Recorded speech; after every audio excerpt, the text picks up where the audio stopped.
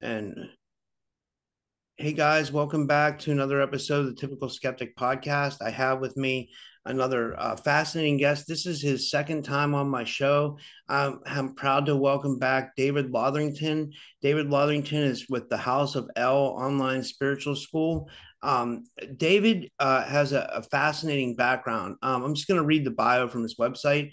At 28 years old, David had his first awakening. His abilities began to come in waves as he developed more and more, and he healed himself and others when more skills and memories came forward to be remembered. David is a Melchizedek high priest, and he can channel the ascended masters, angels, galactics, God, or El.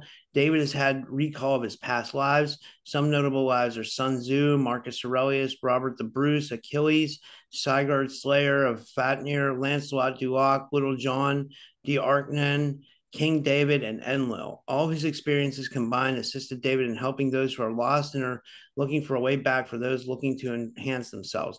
He's a proficient psychic surgeon, channeler, Akashic Records reader, and teacher who hopes to share his knowledge with as many people as possible and heal those who need healing. After a second awakening, he discovered his true name, Ashtar Anar, and that's what he has a YouTube page. You can check it out. It's Ashtar Anar on YouTube, but then he also has two websites. He has www.davidlotherington.com. That's LOTHERINGTON.com. And then he also has the House of L. That's THOEL.ca. So that again, that's THOEL.ca, the House of L. And with all that said, I'd like to give David a big warm welcome back to the show. David, thank you for coming back on. How are you? Hey, Rob, thanks so much. I'm Yeah, great. this is going to be awesome. Doing Um, wonderfully. so so you kind of embrace your new self. It's Ashar Antar. Like what So made you Ashtar Anar oh, is I'm the name. sorry, That's Ashtar Anar. Like what made you come to this conclusion? well, I had several awakenings in my life, and each awakening essentially a little bit more of your soul comes into your body, meaning your awareness goes up, your consciousness goes up, and you gain access to more psychic abilities essentially. For me, it was an understanding because of the understanding of what the name actually means. So Ashtar means holder of light, and Anar means bringer of light. And for me, that translates to information. So, like in the House of El, my job is essentially to mine information from the gods, from the ascended masters, from angels, and I channel that information and share it with people. So Yeah, and people are seeming to like your school. Like so you're so let me. Are you asking? Are you? I mean, I'm sorry. Are you awakening people? Are you helping people awaken to their psychic abilities as well? so yes, I do that as well. Yeah, I feel like the time we're in right now. I don't know if you would agree with this or not, but I feel like it's the most exciting time to be alive. Like because I know for myself personally, I've had just from meditation and podcasting and trying to be more grounded and spiritual, like I've come into a lot more of my psychic abilities. Like I was even having a point where my pineal gland would tingle and then my crown would tingle and I wasn't sure what that was. Okay. And then and then it comes and goes now, but then I was also seeing like the angel numbers. Every time I looked at the clock, it would be like 111 or 222 or 333. And at first I didn't really believe in that stuff, but then I started like interviewing other people and like I started like other people were telling me the same things, that they were kind of going through an awakening and their psychic abilities were turning on, and they were being people were being able to heal. And I mean, what do you feel like we're in a special time right now, or I think it's an amazing time to be alive because people are accepting of spirituality is the first thing. You don't get burned by the cross anymore, which is a yeah, plus, right? yeah. We're in the time of AI. We're transitioning from, you might say, petroleum to electric vehicles. We're almost into space now, you might say. So it's a wonderful time. Yeah. One of the things that you talk about is you talk about alchemy, magic, and the rules of the matrix. I was wondering if we Mm. could talk a little bit about each of those, like, Sure. especially magic. Like, how I'm so fascinated with like magic and how it works, and like, yeah, if you could talk about that a little bit. Sure. So magic isn't deception. It's not like trickery, like on stage, you might say, sleight of hand and things like that. Magic is higher dimensional energy that's pulled down to this dimension, and we store it in our root chakra, and it has to build up, build up, build up. Our root chakra grounds and balances the energy because energies in higher dimensions, they can have chaotic factors in them. So we ground that energy in our root chakra, and we keep building it up in the root chakra, and it builds up and fills up our chakras. And eventually, like certain people can reach up to certain levels of their chakras, and your chakras are responsible for manifesting your reality. So if you're able to charge up your chakras, you charge up your capability of manifesting something. And essentially, you release all the mana from your chakras at one time with a spell, or you might say a magical word, a release word, and that manifests what you want into reality. That's magic.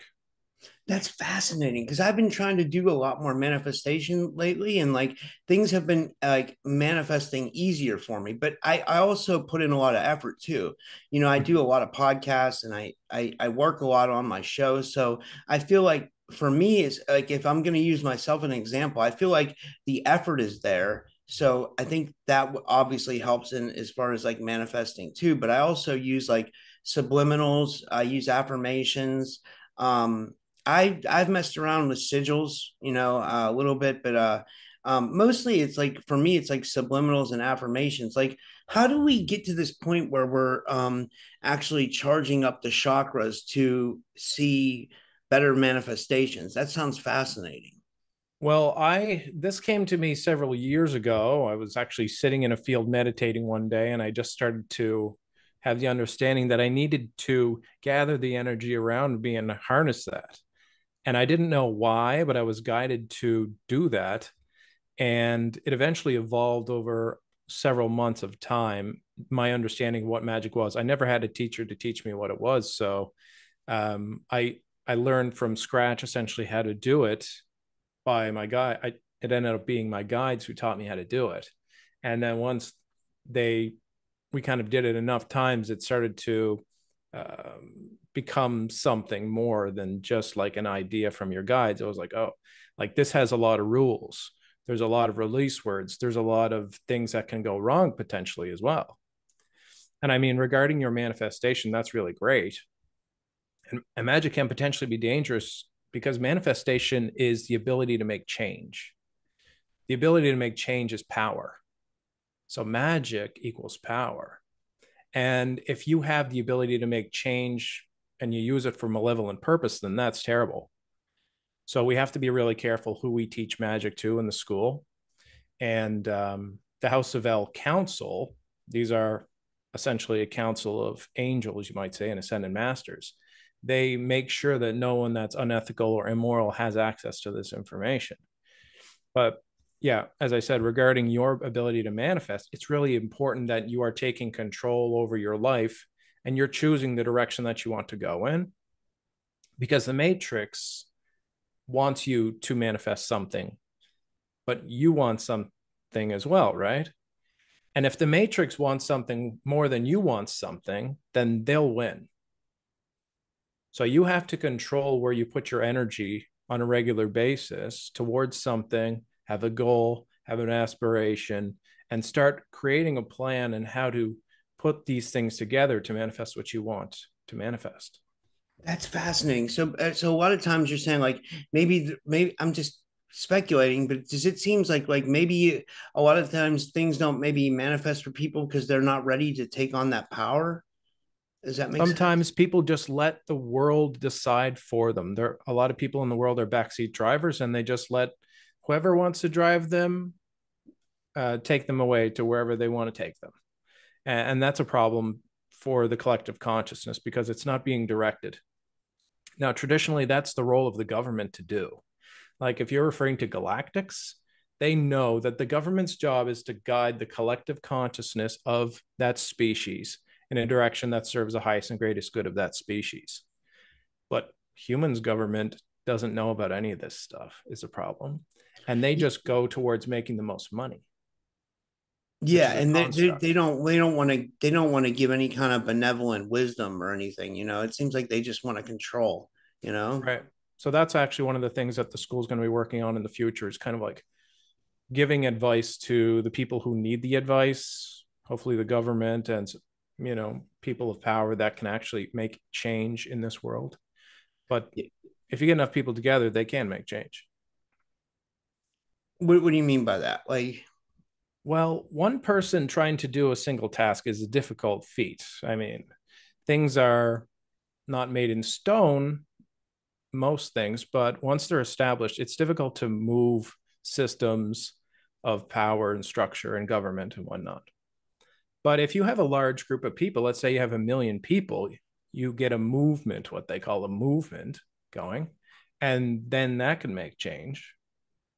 So a lot yeah, of souls together can have a collectively more powerful ability to make change. yeah, I know I remember I was always a big fan of like the Art Bell show back in the day, and he was doing experiments with um mass consciousness where he would have like because he had a huge audience, right? And he would have his viewers like focus on something like what he would do is like he would have his audience focus on like deterring a storm, and they were actually like successful with it, you know what I mean? Like they actually like deterred the weather, but then he started getting a little bit he started getting a little bit like freaked out about it because he felt like he didn't have full control over it, because he felt like, what if he deterred the storm and then it went back, you know, say it was a hurricane and it went back out to the ocean, but then it went and it hit somewhere else. He said he Right. would have felt horrible, so he stopped doing the mass consciousness experiments. Like, but I don't know, but like, do you believe like when people do like a mass consciousness experiment like that, though, that if it's intention, if it's well intended, it can succeed? I think they proved that in a way during World Peace Day. There was a significant crime decrease for the next period of time after that. So I think it is possible. We need to do more experiments in this regard. Yeah, I agree.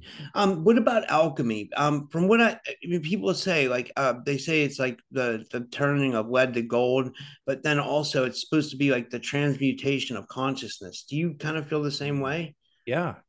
Well, regarding lead to gold, we're not quite there yet with the school. Like we've learned some basics of alchemy, but transmutation comes in many different forms, and lead to gold might be one of them. But it's typically the transmutation of the soul. That's essentially ascension, growing from what you were maybe as more of a sheep of a person into someone who's more like a lion of a person, and transmuting your fears into courage, transmuting all the negative emotions that you feel to positive emotions, and change your outlook on life as well. But alchemy is a quantum thing. It's a quantum science. So that means that it's complicated. In the school, we call something that's quantum and complicated quack. So alchemy is quack. And so to give you some basics, we have there's 4 pillars to alchemy. There's coding, balancing, unification, and I'm having a brain fart. And anyway, so essentially, they are for everything in this world is made of material of a matrix, this holographic reality, right? But that means that there's programs in the matrix, and everything has its own purpose and codes behind the veil, you might say. Stuff that we can't see, stuff that's invisible. But if you get into programming, coding, balancing, and unification, that's the fourth one, you can tap into the code of the hologram. So programming is essentially the function of the thing. Coding is the details within the function. Um, and they all have to do with changing the internal natural ability of something. So it's not something that everybody should know about, because trees, they always grow.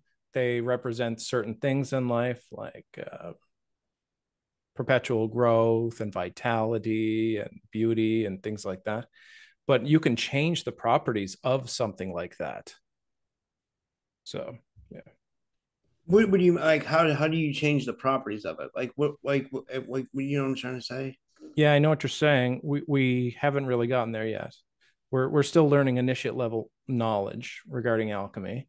But if you want to imagine Snow White, the movie Snow White, not the new one, the old cartoon, where the old craggly witch has a poisonous apple, she essentially, I think she dipped it in poison, but you could have a poisonous apple if you corrupted the programming of a tree. So a tree will naturally produce healthy fruits, but if you change the programming of it, it's possible that it could start producing something that's actually bad for you if you change the program of the tree. That's cool. So you can kind of change the DNA of something almost, right? Like, Yeah, it's essentially tampering with, well, DNA is what creates the holographic reality. yeah, yeah. So DNA is like the blueprint behind the holographic reality, kind of. Is that kind of what you're Yeah. saying? Yes. Yeah. That I was just looking up a book while we were talking. I wanted to tell you about this book. I don't know if you ever heard of it. It's called The Alchemist by Paulo Coelho. Have you ever heard of it? I haven't. It's All the alchemy knowledge that I have is actually just from channeling, so I don't really. Oh yeah, it's really good. It just says combining magic, mysticism, wisdom, and wonder in an inspiring tale of self-discovery. The Alchemist has become a modern classic, selling millions of copies around the world and transforming the lives of countless readers. It's about a mystical story of Santiago, an Andalusian shepherd boy who yearns to travel in search of worldly travel. His quest will lead him to riches for far different and far more satisfying. It's like basically about the it's like learning the essential wisdom and listening to our hearts. And I thought you might like it. It's a really good book. It's I had to refresh myself on it because like I had heard from it from Gerald Clark. I was a big fan of Gerald Clark's, and then I read it, and it was interesting. But I'll move on. But so when we talk about the DNA and the blueprint of the matrix, you said in another podcast that there are like rules to the matrix. Like, what are Yeah.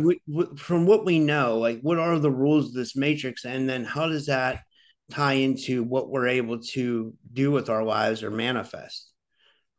Well, I've been channeling 2 days a week for about 3 years now. Wow. And I would say every third class is about the rules of the matrix. So there are so many rules. It's so profound that we're still learning new rules even today. But essentially, there are universal laws. And if you understand the universal laws, you can have an idea of how things work, essentially. So I discovered one of them called If You Build It, I call it, from based off of the Field of Dreams kind of movie. But essentially, if you create a space, something that's made to fill that space will fill it. It's the universal law. Now, let's say you have a dirty house. It's not bad to have a dirty house for one day, but if you have a dirty house for a month or 2 months, it's going to attract things that love a dirty space, like cockroaches or mice or rats, right? Now, these cockroaches, mice, and rats, they're not bad beings, but they love a low frequency environment. They love like bad feng shui, you might say. They love dirtiness and filth. So if you build a baseball field, then eventually baseball players and fans of baseball will be attracted to that. If you build a hospital, it's going to attract doctors and nurses and sick people. So, but your body is the same way. So your soul, its frequency goes up and it goes down. If you are happy, then you're going to attract good things into your life. But if you're sad, let's say you're sad for one day, nothing bad happens. But if you're sad for a month, then you might attract an entity that's attracted to that same frequency as you. And that's how people get attachments, energetic attachments. So, I I was wondering if I had something like that because what I was gonna say is like it's weird. Like I'm like 40. I just turned 44, and I haven't been able to have a completely successful relation. No, I'll rephrase that wrong. I've had a lot of girlfriends and I've had a lot of long term relationships, but I haven't like met the girl. I thought I met the girl in my dreams. So, but it never seems to work out. So I Mm. almost feel like I'm repeating, like, and I'm starting to learn this about myself, that I'm repeating like the same pattern over and over again, which is leading to, um, uh, unsuccessful relationships. You know what I mean? I don't think it's just the girl or the women, the women that were in my life, or on this case, multiple, you know what I mean? And, a lot actually, but I mean, like, so it has to be something with me too. So do we have to like take it upon ourselves to like make significant change so the next time we get into something like that, it doesn't tend to repeat itself? Is that a matrix law? If you, yes, it is. That's one of the Matrix rules. If you don't make a change, you don't pass that level of the video game, then it's you're doomed to have to repeat it again. Just like in Mario Brothers, if you die in the game, you have to repeat the level, right? And in our life, it's not just you don't have to die to have to repeat the level, but we're faced with challenges, and the challenges take different forms because it manifests in a quantum way. And if we're not able to see the lesson and have the awareness that, oh shit, this is the same test that I had last time, but this time I'm going to buy my girlfriend flowers or buy her chocolate on her birthday or whatever it might be. You have to find out what you did wrong in the last relationship to be able to change it for your next one. Yeah. Yeah, that makes sense. Yeah. It's interesting. Like relationships are really interesting to me. Like I never understood, like I feel like this is a matrix rule too. I feel like every time I meet a new woman, like if I start to like them a lot, it makes them draw away. But if I draw away from the relationship, it makes them like me more. And that's just something like, and I've always thought to myself, well, why does that happen? Like, is this like a matrix rule? Is this or not a rule, but is this like something that like you find like happen with everybody? Yeah, I think so. I don't know if it's a rule or not. It could be. But when you chase something, it runs from you, right? And they say that about money too. That's so interesting. They say when you chase money, it runs. When you chase opportunity, it comes. That's the Mm. saying, you know? But I think, yeah, and when you run from the women, they come. Yeah, it's If you interesting. don't give them attention, they come. They're like cats, you might say. I hope I don't get in trouble for that. But a cat is like, if you try to touch a cat too much, they just leave, right? But if you're just chilling, the cat will like jump on your arm and cuddle with you. I know it's strange. It's really bizarre, you know. Mm. So I wanted to get into so you've been channeling for three every day, or you said 2 times a week for 3 years now. Like what all have Yeah. you learned since that time? Oh, I have so many questions about channeling. Like how do you prepare yourself for this, and how did you open yourself up for this? And like and when did you know like that what when it was like it was right to start doing this? Like, sorry, Mm. that's a lot of questions, but like They're if all you can good remember what I questions, said. though. They're all good questions. Honestly, I had no idea that I was going to be a channeler. I had no idea I was going to be an energy healer. I had no idea to be a telepath or talking with galactics or channeling the gods, you might say. But the universe wanted me to do this and it guided me into this path. And honestly, I started out as a Reiki practitioner and I got better and better as I leveled up in my Reiki, became a master. And then I started to see people's fields. And then I started to be able to talk to my clients' guides. And then they used to tell me like what they can fix or help in their life and what to do with their life. Then I started seeing auras and talking to galactics and things like that. So it unveiled when I was on my proper life path, you might say. So because I did what made me happy, I never felt like I was working and I was enjoying the process. I never put too much pressure on myself to grow, to open my third eye, but I did put a lot of pressure on myself to heal energetically. Yeah. And every time I healed myself, my abilities got a little bit stronger. So for anyone who wants to open up their psychic abilities further, I would recommend doing some healing on yourself, energetic healing. Yeah, I've always wondered if a lot of physical problems come from energetic ones, and I'll just like I'll explain to you why I think this is the way it is. I can't remember if we talked about this last time. I don't think this was happening the last time you were on my show, but what happened was is I went through like a breakup, and I think this all stems from the breakup because what happened was I thought it was like a twin flame or like a divine union or something like that.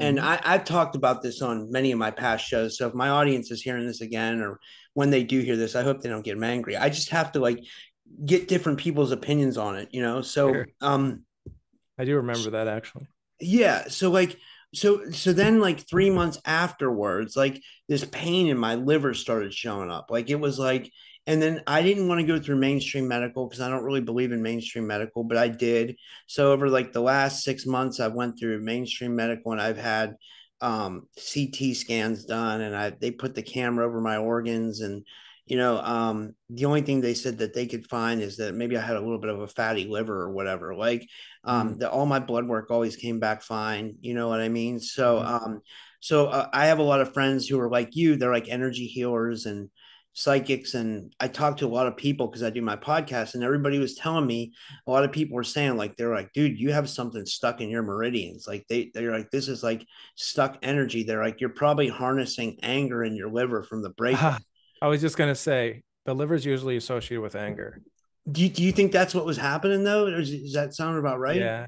So anger usually comes from frustration, trying to do the same thing over and over to create a change, but the change never happens. That creates frustration, and frustration leads to anger. Yeah. And I think that's exactly what it was. Cause I was like, so like resentful about like what had happened that it caused me to now what's weird about lately is it kind of went away. Well, I've had a couple of different people heal me or what I have a couple of friends, Selena and Priscilla, they can really like reach out and like touch people. I've noticed you're a psychic surgeon too. Like, are you able to do that as well? Like you're able to like kind of reach out and touch someone in a good way? I don't typically frame it in those words, but yes. It's that's the easiest way for me to put it, like, and I think it sounds kind of funny too when you say it that way, but I mean because that's what I've experienced. When I have someone heal me, you can feel them like working on your body, so I always say, well, that person can reach out and touch someone in a good way because they're not doing Yeah. harmful, It sounds like you have fairly strong clairsentience. That's clear feeling, you might say. That's like hot and cool, tingly sensations from spirit. But yeah, regarding the energy healing, I'll usually create a proxy from my house, and then I can work on the proxy, which you will feel when I'm working on you, for example. So Yeah, and you're right. I do have real strong like sensing. I can send like me and I just had a Rock Castaldo on my show last night. He's like a mystic, and we were talking about like we both get like I get like real weird feelings from stuff. Like when I touch a crystal, I get a lot of energy from it. Like if I okay. touch a piece of velvet, I might get a bad reaction to it. Mm. It's weird. I get like real weird reactions from like different touching things. That's called clairtangency. Oh, okay. What does that mean? Like, Clairtangency means clear touch. So essentially, you'll touch an object and you'll be able to. Some people that are detectives have this ability, and they would pick up the murder weapon and then they could see who was holding the weapon. They could see where the weapon came from. They could see what happened before or after that event. Pretty yeah, strong ability. yeah. One of the things I've always wondered about, like my own psychic abilities, is like I'm highly intuitive. Like I'm never able to like get the Powerball numbers or anything like that. I don't think anybody's able to. But like what I was gonna say is like it seems like I'm always given like psychic warnings. Like it's never like it'll be very rare that I'll get a notification that I call them notifications because that's what it seems like to me. It seems like a notification you would get on your phone or computer. It just comes in your mind instead, Mm. But every time I get a psychic notification, it's always like a warning that like something's about to happen, and usually like 80 to 90% of the time it's right. It's not off that much. Like I That wonder what that is. If that's just like our natural instincts, or if that's like, you know what I it's mean? definitely not your instincts. It would be your guides talking to you. So when you mentioned earlier that you see numerology or you Yeah. see numerical sequences, that's your guides talking to you. And I would recommend that you start looking up what you're seeing on license plates or on clocks or whatever. You can type in a good website is Angel Numbers. Just type that in and type in the number that you see, and that'll tell you what your guides are trying to portray to you. A lot of people are, I mean, I kind of looked it up. I did some research and I found out that usually the angel, sometimes, or not usually, I heard that sometimes the angel numbers can represent that your guides are trying to tell you something or that you're on the right path.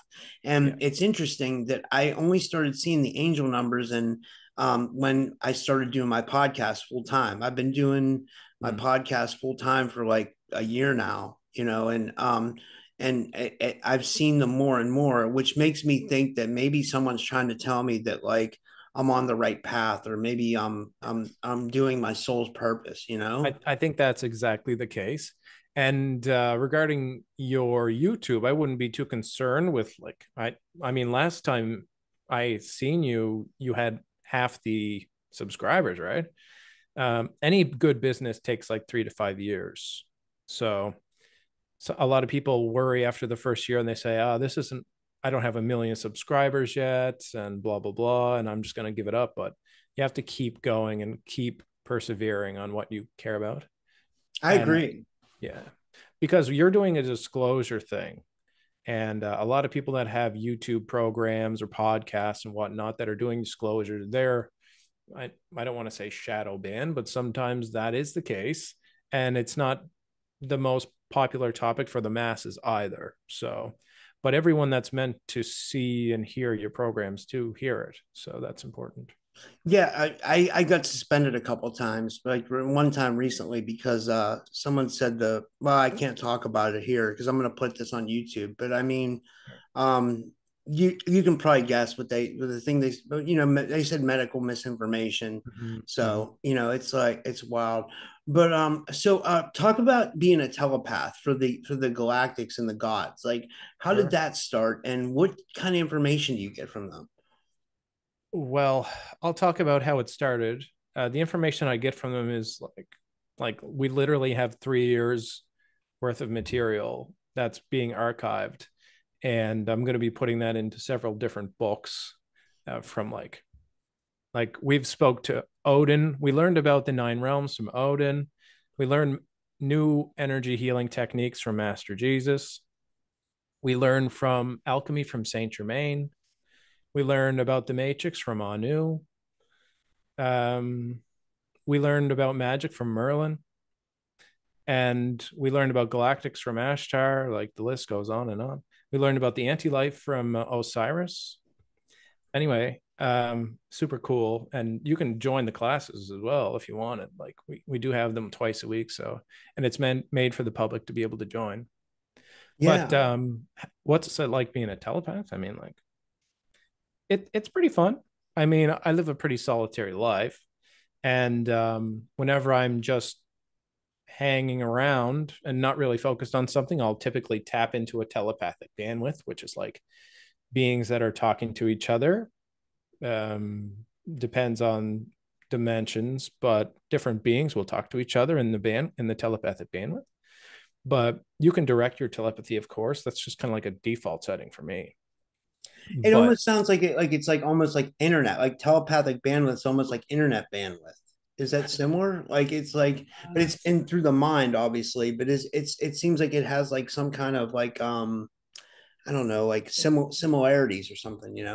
well, it's all computer, right? That's why there's similarities because it's you like me, as I guess, tapping into a certain dimension, changing my frequency, just like a radio station, just like changing the dial on a radio to tap into a particular frequency to speak to a certain being. So it really depends where I want to go. But typically, myself and several others, every Monday we have telepathy class, and we'll take people up to the ship of the Athena of the Ashtar Command, and they'll meet. Sometimes it's long lost loves. Sometimes it's galactics that they're actually with on the ship because they're star seeds or ground crew.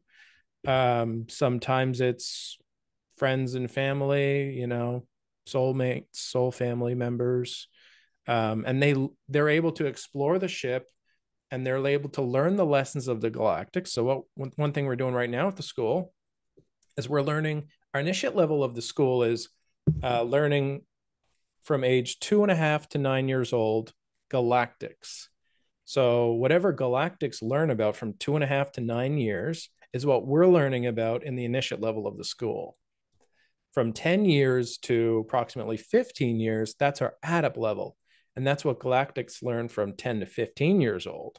And that information is going to be very complicated. But we're getting there. And then we have master level after that, which is like 16 to 20 years old by approximation, or what galactics learn from that age. So yeah. Would you say you're getting like amazing confirmations from your telepathy class? Yeah, I am. I mean, the channeling is really showing now. The longer you do something, the better you get at it naturally. And because I've been channeling for such a long time, I've gotten better over the years. But when you start to notice less and less of your vocabulary being used and new words that you don't even know, words you don't have the definitions of, um, they're starting to speak not in a way that you speak, and they're using very little of your natural knowledge and more of knowledge that you have no idea about. That's when you know you're getting better and better as a psychic. Yeah. And then when it comes to channeling, who is your favorite entity to channel or Oh, being or that's tough question to answer. There's a lot of them, and the teachers of the school kind of rotate. But I think Ashtar Sharon. yeah. And like he's a representation of what the Ashtar command. That's correct. That's awesome. And like, do they say anything about like open extraterrestrial contact with like humans? Like, or are they gonna continue to do it okay, so for example, like the way like society is kind of set up now as far as like human interaction with extraterrestrials is, people go to sleep at night and they usually either get taken or they have some kind of mystical experience with an extraterrestrial, or some people have experiences in the astral, or you know, some people get abducted in the daytime, or some people have daytime, experiences with the ETs. But the point I'm trying to make is it's more of like a one-on-one type experience where the ETs or the interdimensionals, whatever you want to call them, are reaching out to humans on a one-on-one basis, maybe because they don't trust the governments of the world. Do you see that keeping to be a thing, or do you think there will eventually be like open contact with like extraterrestrial civilizations or interdimensional, whatever you want to phrase Yeah, them as? I think that humans still need some work. Yeah, that makes sense. And that's becoming more and more relevant as I learn more about the teachings of children galactics. Like these are literally kids under the age of 9, but they're learning things that human adults can't comprehend. And they definitely can't. I mean, maybe with some training, they can actually apply these practices to their life, but it can be a challenge to absorb all that information, just the sheer mass of the information. Um, when it comes to galactics interactions with one-on-one, it's usually because you're in a certain soul family, or you have a certain bloodline that they've been following for a while, or you're a star seed. And if you're a star seed, then you might be a crew member for perhaps the Galactic Federation Light or another federation. So that's why it's one-on-one. They don't want to talk to a bunch of well, it comes down to the matrix essentially. So Yeah. I noticed that you communicate with a Mr. Smith or an Agent Smith, like you have in the Matrix. Like, is that kind of like, is there a real entity in this Matrix like that? Is that like, yes, we call it the Smith in the school. The Smith essentially ensures that if anything too crazy happens, it's blipped back to what it's supposed to be, what its default template is supposed to be. So when we're learning about magic in the school, and that's the ability to make change with manifestation. If we manifest something that's too crazy, too out of order with what the matrix is supposed to be, then we say the Smith will get you, but it's more like the Smith will restore the matrix back to its natural order. So it's an artificial intelligence system. Yeah, and I sometimes wonder if there's a like a malevolent aspect to it because I always feel this, and I've had other people kind of confirm this feeling that they had this happens to them sometimes too. Like sometimes like what'll happen is like if I announce something to someone, like if I tell someone if I'm feeling really good about something and I say, oh, like or here's an example, I'll say like if I like tomorrow I'm supposed to have so and so, this guest on, and this guest on, and this guest on, and I'm having three people, and I'm really excited about it. I can't believe it. Next thing you know, like I would wake up the next morning and like either two out of three of those would cancel or it'll reschedule or like so it always seems like when if I have something really good going in my life, like the matrix finds a way, excuse my language, to fuck it up. Like, and I feel like that's like a matrix component doing that because I can't explain it any other way. And it's happened time after time. I don't know if this could be like some kind of like default sub programming in me that's doing this, like where I'm like subconsciously, not knowingly putting out like a negative reality that's affecting this, but I don't think so. I don't know, you know? I think you could be right because, well, there's an old expression that goes, you never tell the devil that you're going to leave him. But so this sort of applies to that. But I would say the Matrix, if you trust that everything's going to work out perfectly for you, you'll be wrong. And the Matrix, sorry for some people, they're like, oh my God, no. But the Matrix makes it so that you have to force your will into something that you want to create. If you don't use your will, then the Matrix will use your will for you to create what they want to manifest. And the Matrix is designed to control, to disempower you, and to remove your ability to live essentially in this world. What, why though? Why is it a malevolent system? I don't believe it's malevolent, but it's programmed against you, I would say for sure. But it's to strengthen you.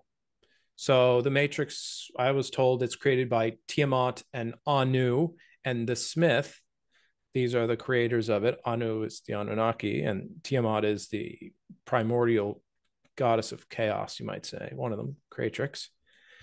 Um, Now, they created the Matrix to strengthen the individuals in it. And but if you're not strong enough to face your accusers, if you're not strong enough to say, no, I'm moving forward with this, then the Matrix will deny you what you want. So you really have to be strong.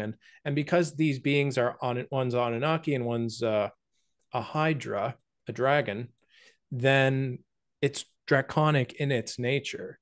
And dragons believe in strength and honor. They believe that you have to be strong to survive.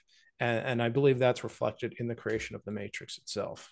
Yeah, that word Tiamat that goes back to the Enuma Elish. You know, I know Yes. they talk about Tiamat and the Enuma Elish.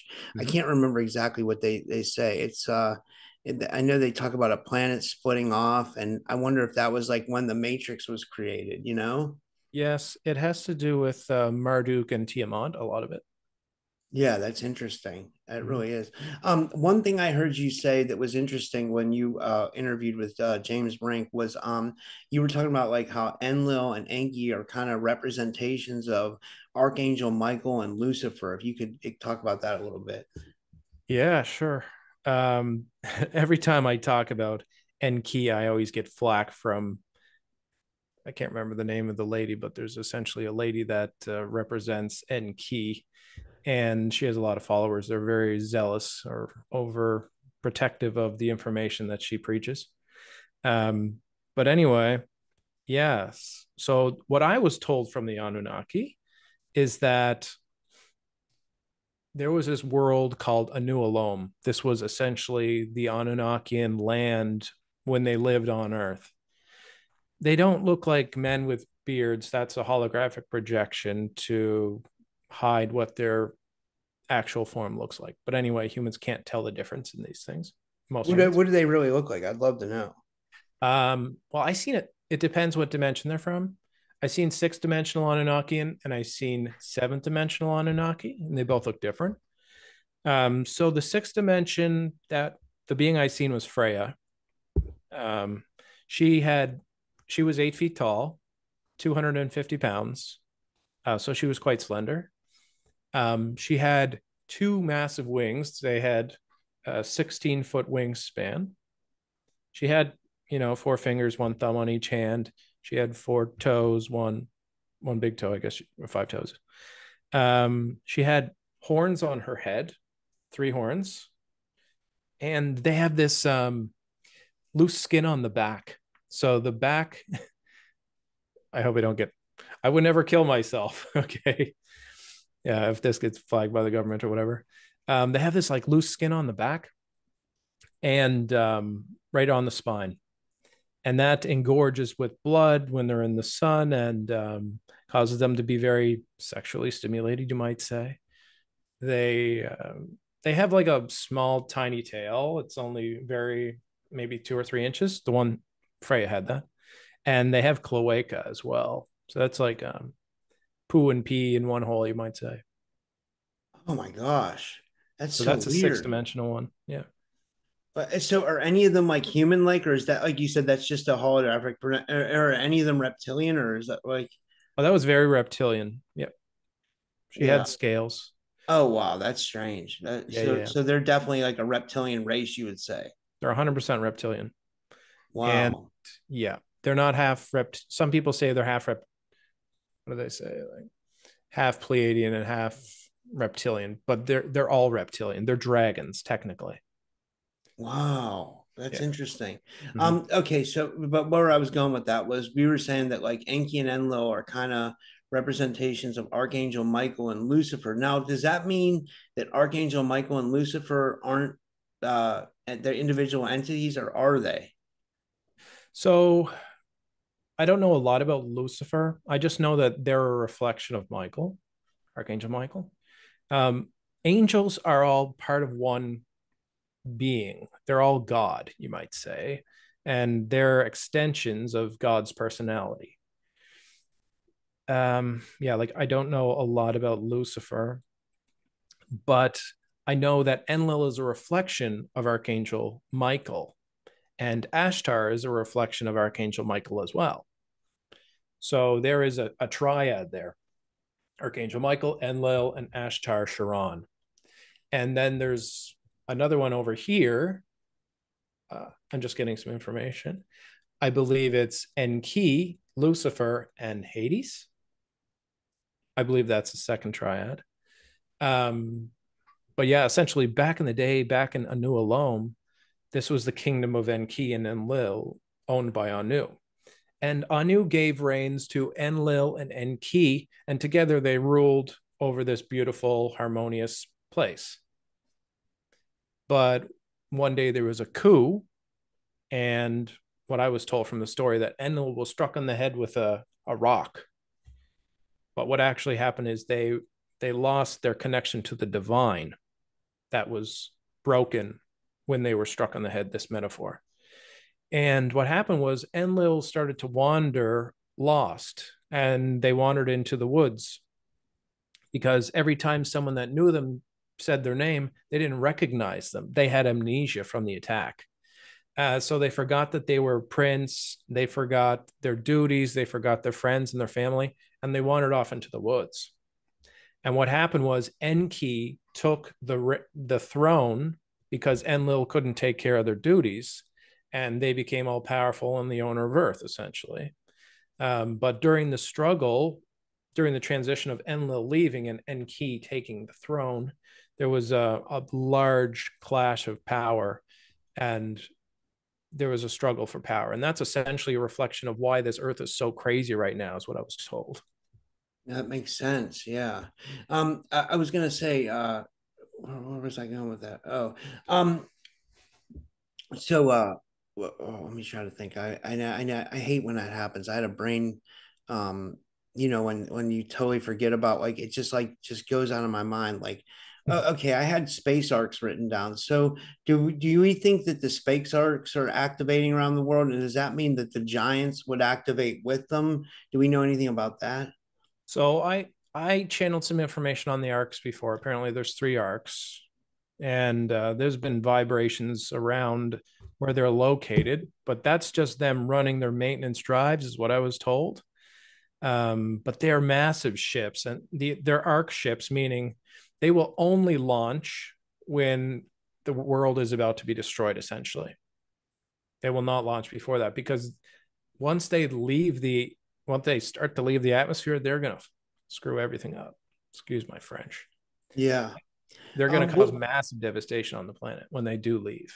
that makes me think about Nibiru. Do you believe Nibiru is a real planet? Is that where the Anunnaki are from? And like what's up with that? Not all of them, I don't think, but a lot of them. Depends what Anunnaki you talk to. Um, Cam, I talked to this youngling named Cam. He's quite young, less than 15, I'd say, in Anunnakian years. But compared, like one Anunnakian year is like 10,000 human years, you might say. So he's quite old, but Wow. he still acts like a youngling. And I'm trying to talk to him about making something of value with his life, because he stops in and talks to me on occasion. And I tell him that he's a bum, which he hates. And I'm like, you don't provide any value. You just hang around and just watch television with me. What are you doing? Like, why don't you go do something good with your life? Learn how to do energy healing or something like that. But anyway, Do you, I was gonna say, this might be a little bit of a basic question for you, but do you ever have any like weird encounters with spirits or ghosts? well, I mean, that's kind of my job. Yeah. So it's like a so you communicate with the spirit world on a regular basis is what you're saying. Yeah, that's very true. I do my best. Like, I don't do house clearings anymore, but I used to do house clearings for people. I bought a house. I didn't know it was haunted, but I had to clear it this before I knew anything about spirituality. That was a pretty interesting experience. How bad Um, was it? it was just one deceased woman. So I'll tell you the story if you want to hear it. Yeah, sure, it'd be awesome. I bought this house really cheap, and I've since sold it, but after it's cleared. Um, and I used to be able to, I was doing renovations on the house to fix it up. And then I was going to rent it out to students. And I used to go in there with my dog. But during the nighttime, my dog would not be in the building. Like, my dog would try to scratch at the door and try to get out. And I couldn't understand why. So whenever I tried to do renovations on the building at nighttime, I couldn't pull my dog into the building. But anyway, I was doing some flooring, and every time I had my head deep in the closet, I felt like someone was trying to push me over. And when I was working and painting the walls going down the stairs, it felt like someone was trying to push me down the stairs as well. It made me quite uncomfortable. And so I was like, what the hell is this? Is my house haunted? And I came to the conclusion one day when I was standing in the kitchen, and the house has two staircases. There's a maid staircase and just like a regular staircase, I guess. And I seen this white apparition or ghost, whatever you want to call it, like fly down the stairs and rush at me. And I was like, fuck, excuse me, screw this. And I left the house that night. But over the next couple of days, I built up the courage to, I was like, all right, forget, this is my house, not her house. So I went into the house and I sat down on the floor, and I asked the spirit to come and show themselves to me. And then I asked for Archangel Michael to come and to help her to transition into, wherever. So I was talking to the spirit, and she said, I have to do one thing before I leave. And I could see her flying down the staircase, and she flew into the basement. And down in the basement, it's like a mud basement, but there's a warm morning down there. And a warm morning is essentially like a coal slash wood burning cast iron kind of like whatever wood stove. And she was stoking the fire down there, even though it wasn't even attached to any pipes or anything. And then she went up in the kitchen, and I could see this all psychically when my eyes were closed. And then she did something on the stove, and then she came back up to us, and then she transitioned with Michael. So that brings up a lot of good points. Like, what do you think is happening when spirits get trapped here? Why are they getting trapped here? And then why are they doing these? I mean, because you're not the only one who's talked about this. Like, why are they doing these like redundant chores like that? Like they would do on their regular lives. Like, do they not realize that they're dead, or like, do they feel like they've left something behind, or I mean, I guess there's a lot of reasons, right? But I mean, yeah, Yeah. it's so interesting though, right? Because like ghosts are very prevalent everywhere. You know, I had a spirit in here in my podcast studio. It's still here. When Oh, I fall asleep, I was falling asleep on this couch the other night behind me, and my arm was falling off the side, and something grabbed my arm and like shook my hand and like brought it back up. Because, but what was the interesting part was if my arm would have continued to go the way it would have was going, like I was like falling asleep and like I wouldn't have realized it. Like my arm would have gotten like injured. Like I would have had a pulled shoulder. I wouldn't have broke, but I probably would have had a pulled shoulder for a couple of days because like I was like I took an edible that night, so you know I was probably like like probably like a little bit high, so I was like just like dozing off. But then I also what's interesting is like this spirit is like done like I called it. I saw it to this another podcast. I called it a paranormal shiatsu because this spirit, like I'll lay down on the couch at night, and this spirit like starts to massage me. It's hilarious. But wow. then I started waking up with like bruises on me, and I was. But then I didn't want to blame that on the spirit because I was like, well, that could be from like some kind of like a abduction experience that I'm not maybe getting memories of. I don't feel like the spirit's intentions are malevolent at this point. I don't know, but I don't. And it's never showed itself to me. You know what I mean? So You I should, don't think it's like I don't know. you could, I would recommend you did something similar to what I did. It doesn't sound like it's too malevolent, but the bruises aren't good. So they might be like tapping into your field and using your hands, which is like a subtle possession, which is not great.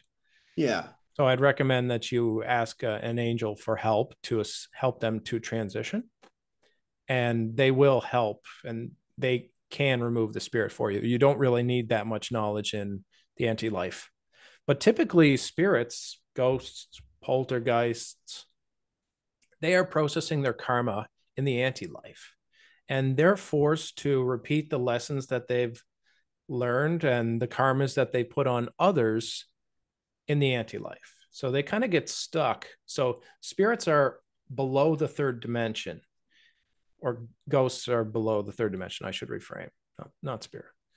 Um, People use the word spirit a bit too much, but yeah. And so because they're below our dimension, that means they're less complex than us. So their emotional spectrum is not as complex as us, and they don't typically have the same empathy as we have, and they tend to repeat things over and over again. So they kind of get lost. yeah. It's interesting. I never I like when I had my. I mean, like I always used to listen to Art Bell when I was young, but then I had my awakening in like 2016, and like I don't ever think I could ever go back to living a normal life, knowing what I know now. You know what I Mhm. mean? I just couldn't be like I would never be content. Like I can never be content like just watching sports and going to work and letting something else steer my life. You know, I think that's what going back to the beginning of our conversation, maybe this is a good segue to like finish up is like, like I don't feel comfortable letting someone else steer my life. Like I want to be the person in charge of my manifestations and you know what I mean? If that makes any sense. Like Makes that's perfect like sense. and I've kind of tried to take control of it, but I like talking to people like yourself because you seem to like have all the you seem to be able to know how to manifest really well, and like you know what's going on with this stuff a lot. I still have a long way to go personally, but we're getting there. So Yeah, it's interesting. But well, do you want to tell everybody how they can sign up for the school, come to your telepathy class, and anything else you want to promote? And thank you so much for doing this. This was amazing. sure, it was fun, Rob. I appreciate it. Thanks for having me on again. So if you want to join the House of L, we have a 1 month promotion where essentially you can join us for free for 1 month. You can join our Wednesday and Sunday classes. But if you want to join telepathy, you want to do psionics class, we do that on Tuesdays, and all the other stuff that we do, like join our Slack and become part of the community, then you'll have to go through the mentorship program.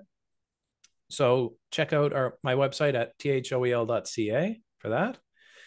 If you type in my name, David Lotherington, on Facebook, you should be able to find me there. And that's our temporary The House of L page. We also have an Instagram at The House of L. Type in The House of L Mystery School, and you should find it. And if you want to find us on YouTube, we have type in The House of L Mystery School on YouTube, and we'll pop up. And Cernek is our primary teacher for the YouTube. So he's creating the YouTube channel for us. So that's what you're going to see. And then you also have a page under your channel name, right? Ashtar, I forget how to pronounce it. Yeah, Ashtar Anar. So I don't typically use the website with my name, davidlotherington.com. I don't use that anymore. I'm trying to use thehouseofl.ca only. But yeah, I go by Ashtar Anar on the website. That's cool. Well, thank you so much, David. And I'd love to do it again. And yeah, I'll send you a link when I put this out. Sure. Sounds great, Rob. I appreciate it. Have All a right. wonderful Take day. care. Thanks. Have a Take good care. night.